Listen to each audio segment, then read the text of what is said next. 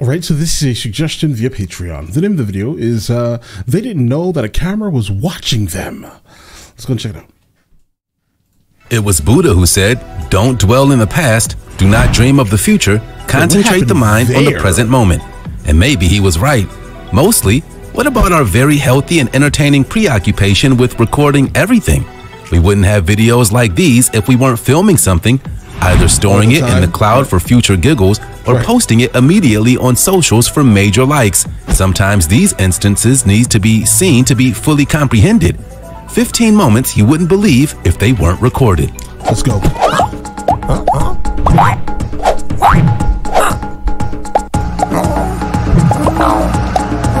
Man versus sheep.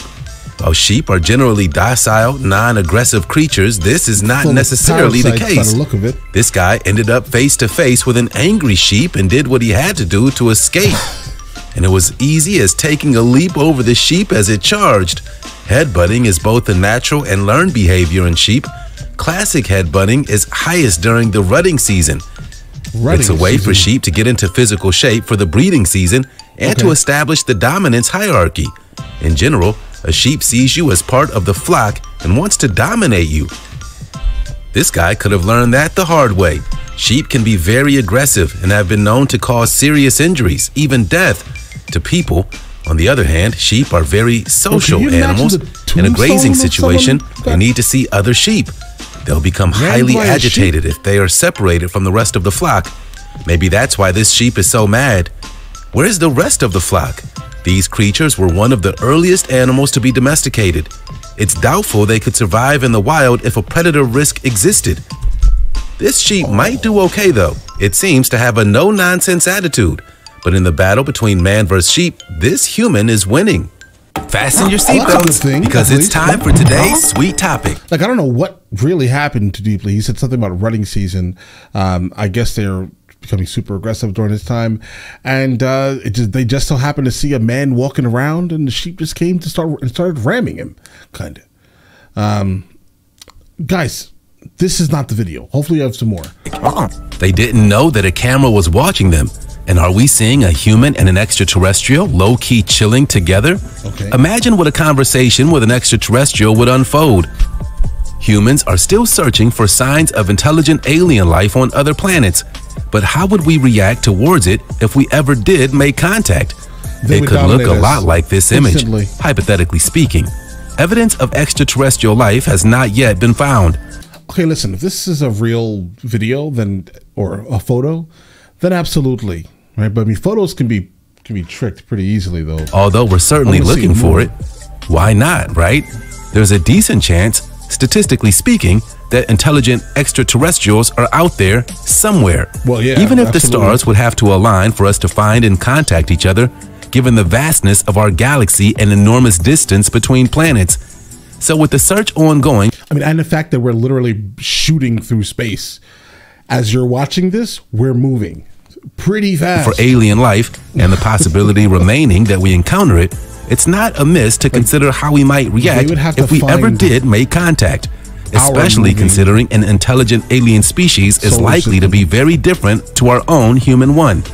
In any case, anything we find in the near future is more likely to consist of the signs of microbial life that may have once existed on Mars than the humanoids depicted in films and TV shows. Right. But listen, so this whole topic is a topic that plagues me consistently. I do absolutely agree that there is life outside of this solar system or even this planet. Absolutely, 100%. But do I think that they're going to be like what's being depicted right here on the screen, like this fake image here, guys? Absolutely not. I don't believe that. I mean, not in our lifetime, at least. I'm sure if we give it another 1 million or 2 million years, we may actually run into this, or someone may run into us, guys, right? I mean, that would probably be the time when we start encountering beings that are maybe humanoid, guys, potentially. Guys, I don't know, guys.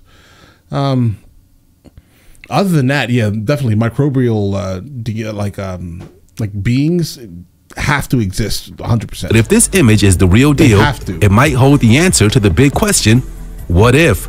Sound off in the comments with the hashtag sweet topic. Follow the yellow red dwarf planets. Garbage bears. Moving temporarily to where conditions suit them best is what polar bears do all the time. It's not a new phenomenon, it's a prominent feature of their biology. I don't want nothing to do with a polar bear. And that usually means going where there might be food to eat. And this extraordinary video shows a polar bear desperately clinging onto a moving truck in Russia as it seeks to scavenge food. The animal on its hind legs holds on to the back of the vehicle, sniffing for tasty morsels in the garbage, while other bears run along beside the truck. Polar bears, with their 42 razor-sharp teeth, paws the size of dinner plates, and 4 inches of fat under their black skin and white fur, are some of the most resilient mammals. Wait, polar bears have black skin and white fur?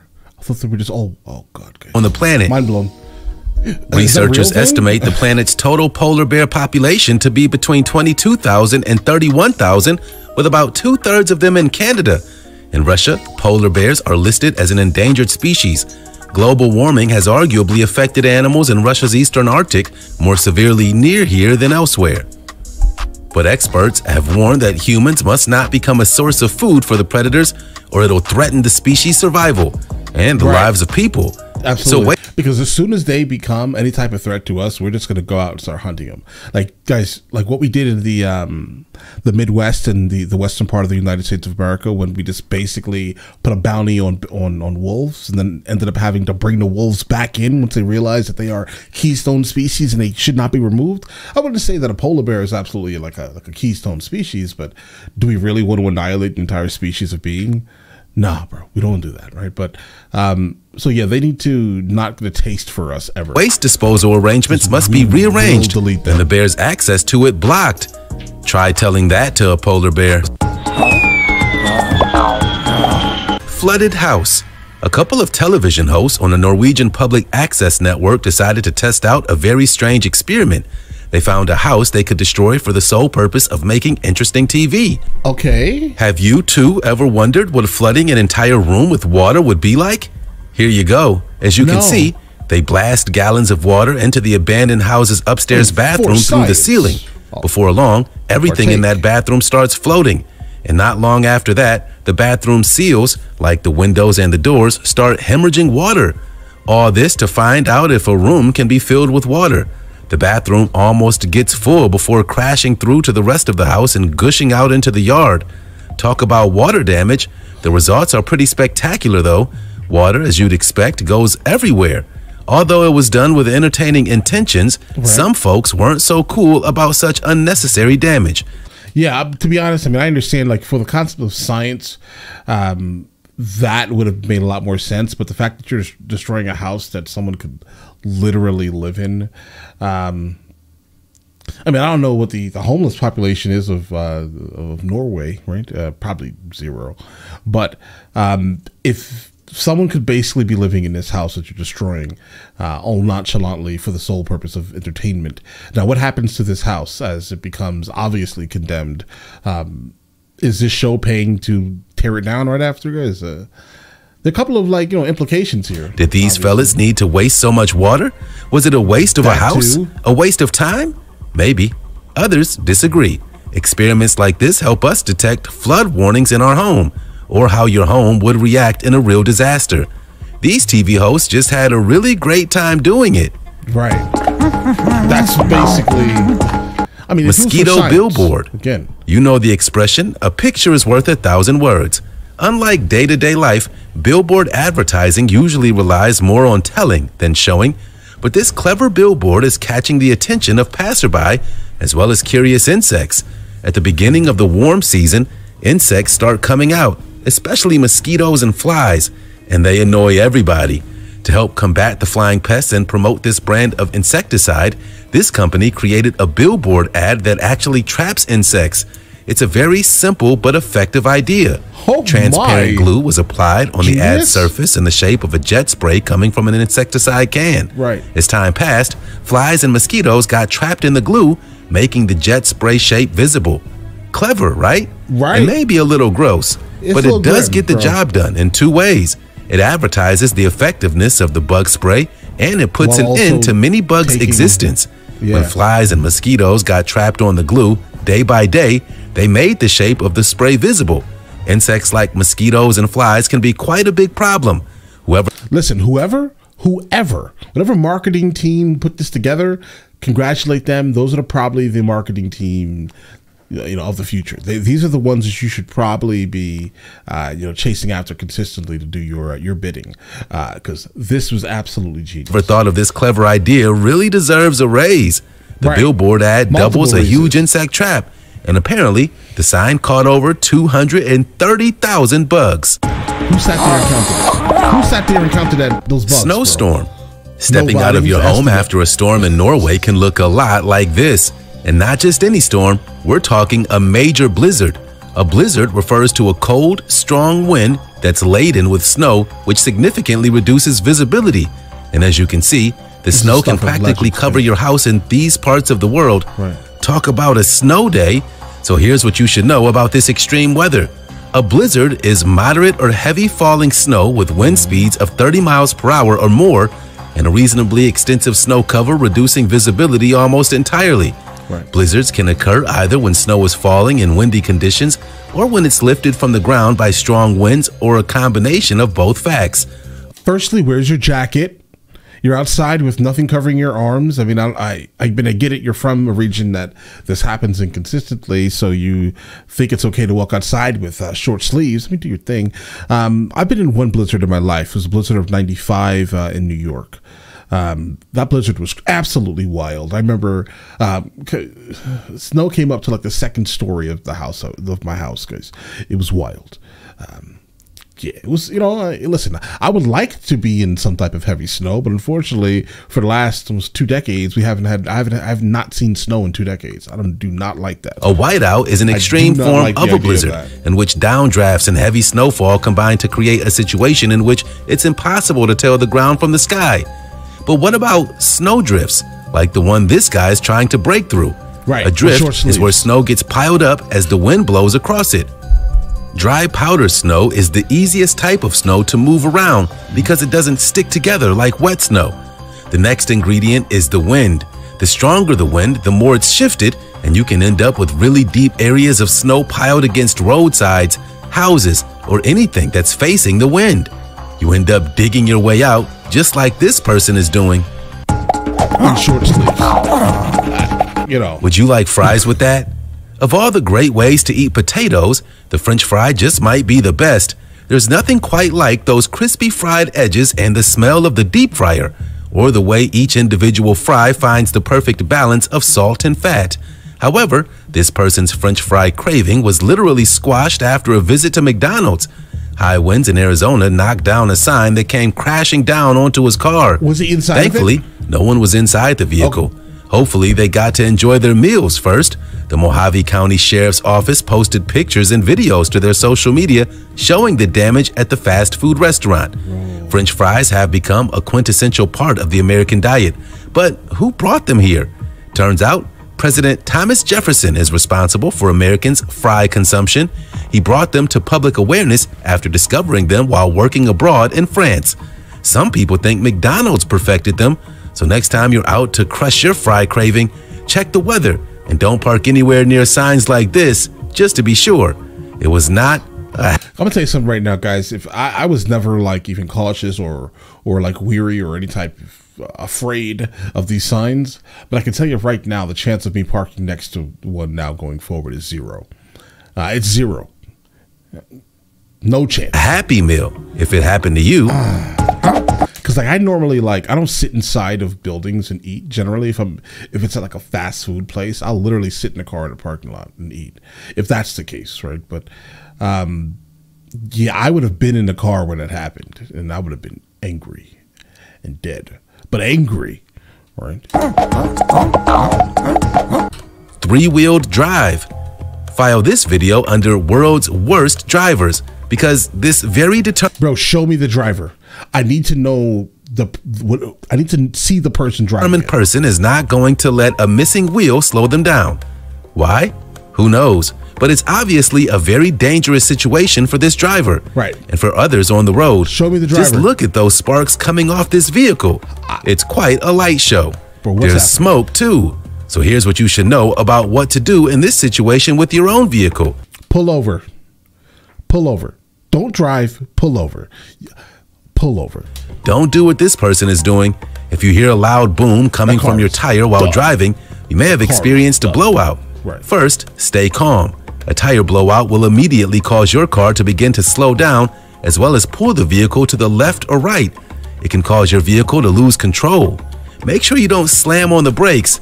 This could cause your wheels to lock up and will lead to a total loss of control. How this driver managed to drive straight is a mystery, but don't try it. Begin to slow down by gently removing your foot from the accelerator. Guys, I honestly hope this is on the news because I'm going to search it. I need to know the person who is driving it. I want to look at them in their dead eyes, bro. I need to see this. Then steer towards the right-hand lane and pull over where it's safe. Change the tire if you know how and have room to do so. They can't change that tire, bro. That's done. You're riding basically on a brake pad. Somehow you lost your entire tire. That tire's gone, and now you're just scratching up the axle. First of all, this person has no driver's like there's no license plate on it. I'm thoroughly I'm worried. So safely. Call a towing company if you have any doubts. Right. And if you ever see anything like this, maybe call the police. Right. This certainly is breaking all sorts of laws. And they're stopping at red lights, guys. They're stopping at red lights. Insane police fitness. Special weapons and tactic officers are members of highly trained parliamentary units that tackle situations beyond the capability. That first image was absolutely not American. Of conventional police forces. These elite professionals use their advanced training in weapons, teamwork, and strategy to resolve crises. Being a member of an elite force like this requires a lot of skill. This footage from a Shenzhen Special Police Team exam in China takes us through a challenging obstacle course that tests their power, agility, balance, speed, weapon handling, and even knot tying skills. And as you can see, to become a member of a SWAT team requires a great deal of talent, strength, and mental fortitude. And this is a video of the Special Police's physical exam used to determine a candidate's fitness too. Officers must be prepared to face dangerous and life-threatening situations and to deal with people who are aggressive, dangerous, mentally ill, or threatening the safety of bystanders. To resolve incidents and prevent loss of life, those professionals rely on training like this. It involves a little bit of everything, including knot tying, running, crawling, climbing over things, rope swinging, parkour, monkey bars, wall scaling, rappelling, tire flipping, disassembling, and reassembling a firearm. The works. That's crazy. That's crazy. Like, I mean, I wish all police were trained like that. That'd be an absolutely amazing thing, right? I mean, I think we probably have like the largest in terms of body fat police officers, probably in the world. Swarm of caterpillars. If you're ever in the Amazon rainforest, you might see something like this: a group of caterpillars moving in a formation. This is known as a rolling swarm. You might guess that it has something to do with safety in numbers. Well, this might be part of the story. It turns out that there's another really ingenious reason why these caterpillars climb over each other. It's a simple but totally mind-blowing idea. Anyone who's been on one of those endless moving walkways at airports knows that if you walk on a moving belt, you'll get to the end faster. And so these caterpillars have essentially built a caterpillar-powered conveyor belt. Unlike a typical conveyor belt, this one never runs out because the caterpillars keep disassembling and reassembling it. The really surprising thing is that this entire rolling swarm of caterpillars moves faster than any single caterpillar can. Every caterpillar spends some time on each floor. On the ground floor, a caterpillar moves at normal speed. The next floor up, it's moving at twice the speed because the floor is moving forward and so is the caterpillar. The next layer up, it's moving at 3 times the speed and so on. Every single caterpillar spends time moving slowly in the first floor and moving faster in the higher floors. Oyster-shucking otters. Otters love to eat shelled animals, but they aren't equipped with the strength to open their food without some help. Therefore, they're big on tools and will often use rocks to help crack into dinner. While they hunt for food underwater, they'll often store a rock in the skin under their arms for later use. But when it comes to oysters, they have another strategy. Looking for the best way to open an oyster? You want to take a lesson from this adorable sea otter? Okay. The southern sea otter is now a master at shucking oysters at the Oregon Zoo. The oyster-shucking otter moved to her new home in Portland after she was found as a tiny pup stranded on a beach. Unable to be paired with a surrogate mom, she was eventually deemed non-releasable by the U.S. Fish and Wildlife Service, and a permanent home was found for her at the Oregon Zoo. The marine mammal care team named the pup Uni Sushi in honor of the diet of sustainable seafood she and the rest of the sea otter family enjoyed. Sea otters eat a large variety of foods, including sea urchins, crabs, clams, and squid. Because their metabolism is 2 to 3 times the rate of other animals their size, they need to eat about 25% of their body weight every day. This otter creates its own oyster bar. So they're extremely expensive by the sound Balloon popping lasers. To maintain. Who doesn't love party favors and lasers? This gadget allows the user to play seek and destroy with party balloons. Fun, right? The laser cube is capable of lighting matches, popping balloons, and shining a dot visible from miles away. How fun would this game be at a birthday party? As for the devices, it's plain black metal, measuring 4 inches on each side, with a cutout in the front to expose the laser and lens array. 2 screw-in pegs sit under the cutout, holding a small door in place to cover the array when not in use, or providing mounting points for different optional lenses. A tripod screw mount can be found on the bottom of the projector. No balloon is safe when you bring this to a party. In a laser versus balloon battle, the clear winner is obvious. Just stay out of the way. It's a portable projector with 3 different colors of lasers able to form pictures by rotating and flashing them rapidly through lenses. It connects to a computer or smartphone to control its projections and can be programmed to show pictures, animations, music visualizations, and games. And it can even work as a laser engraver with an optional lens. For semi-professional performances, displays, and crafts, it's a fascinating and flexible device. So take your party to another level with balloon popping lasers. Okay, that was a lot there, guys. I mean, that was extremely intriguing. Question, multiple questions. How exactly is it popping the balloons?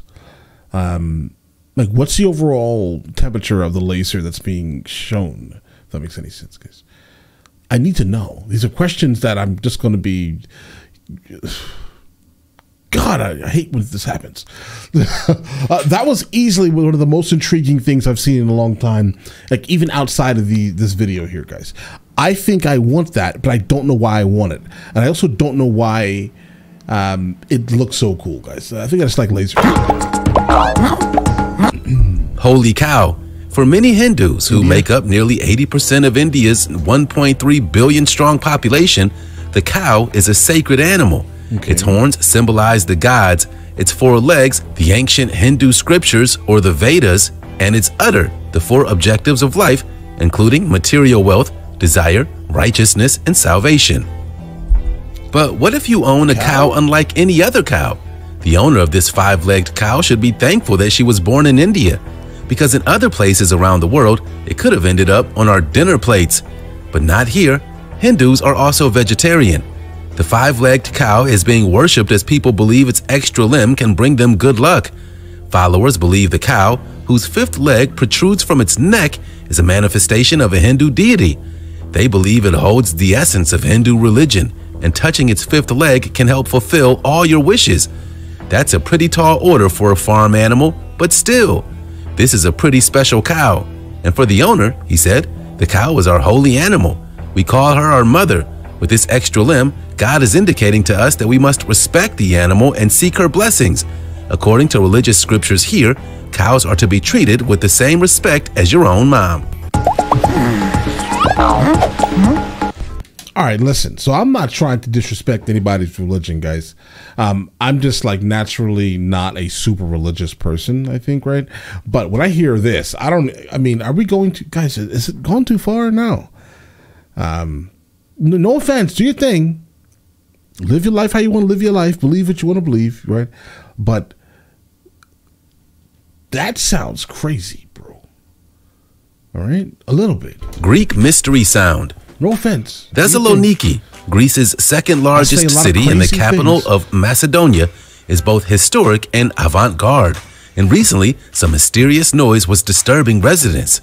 Nobody could figure out where it was coming from. Nearly every night, residents of the city had been jolted awake by the banging noise they describe as deafening, and even otherworldly. The sound could be heard in many neighborhoods across the city. What could it possibly be causing all that racket? Previous theories regarding the cause of the sound included seismic and geological phenomena. Some residents even thought it could be top secret government experiments, even alien activity. But unfortunately, it was a lot more explainable. It turns out that the sound was coming from routine tuning of the water supply running through the neighborhoods. Officials stated that the sound was the result of an anomaly in the water flow through the pipes. Imagine that the water flows through the pipes like a wave. If there is some sort of anomaly in the flow, the contact between the water and the pipe can produce a sound. Unfortunately, and sound literally travels much further over water. Greek town was very disturbed by those banging pipes. Water walker. Kristina Makushenko from Moscow completed internationally and synchronized swimming with the Russian national team and won 2 gold medals in the European Junior Championships in 2011.